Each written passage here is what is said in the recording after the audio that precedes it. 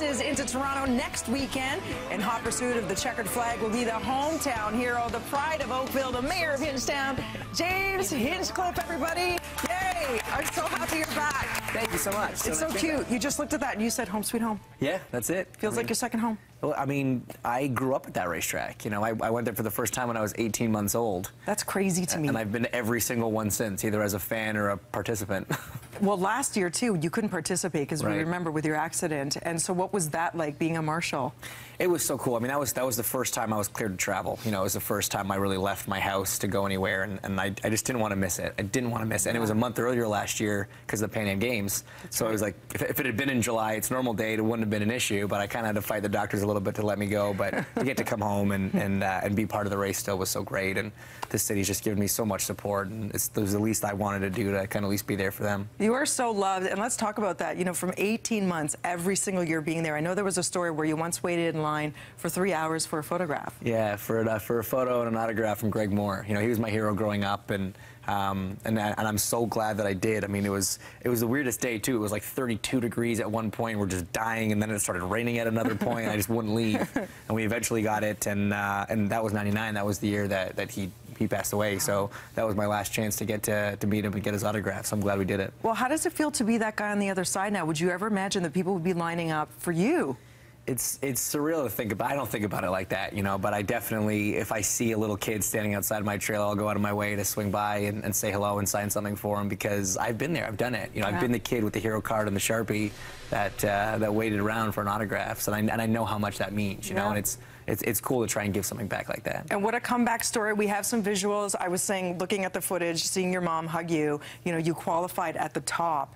What was it like to be able to do that, to come back in such a big way? Here it is. Yeah, well, for sure, you know, the qualifying at Indy 500 anytime is great. 100th running this year makes it that much more, you know, special. And then after, obviously, everything that we've been through as a team, it's not just me that gets affected or suffers through what happened last year. The whole team, you know, we go through that together. And for everybody on Schmidt-Peterson Motorsport to be able to come back and qualify pole like that was very special. And did you have to shake any worries off? Did you have any thoughts of, my gosh, what if I get that feeling of spinning out again?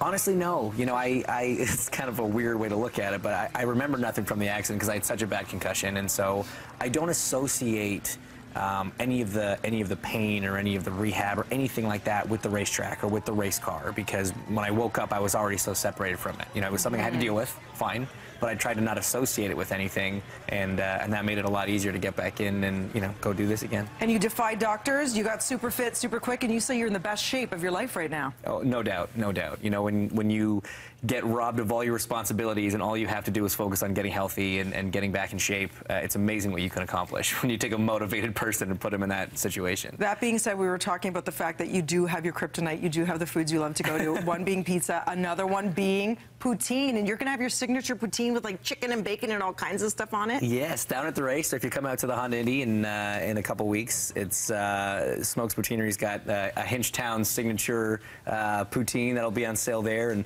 Pizza's actually jumped on as a partner, so I'm not really doing the athlete image a whole lot of favors right now. Listen, after the race, that's how you get to treat yourself. There was actually a great photo. Do you remember the race 2 years ago? It got rained out. It was supposed to be the doubleheader. It got rained out on Saturday, and when the race finally got canceled, it was like 5 o'clock. They finally said, "Hey, we're calling it. We're moving it to Sunday." I actually got sniped by someone, and it was on the Toronto Sun. It was a picture of me gorging on a piece of pepperoni pizza from Pizza. Yes. And you know, it's a vice. I don't know what to tell you. You deserve it. Also, check him out. He's not only a part of our family. You're actually going to be on Family Feud. They're having a really fun show. You are up against Sports Illustrated swimsuit models. That is correct. Okay. Yes, it is a.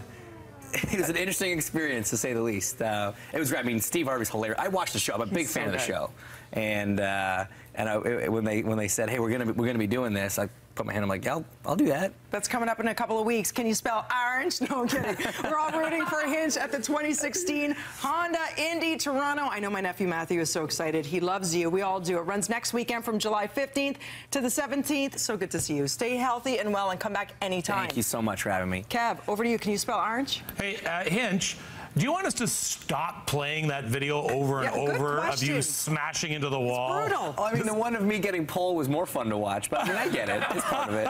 It's tough. I know. I don't like it either. All right. Well, and I guess it's not good in your industry to say, hey, break a leg at the Indy. Really, Kev? Yeah. Sorry. Really? Too soon? Did you go Too soon. there? Too soon? Hashtag. Yeah. Cut it out. Go get him, Jim.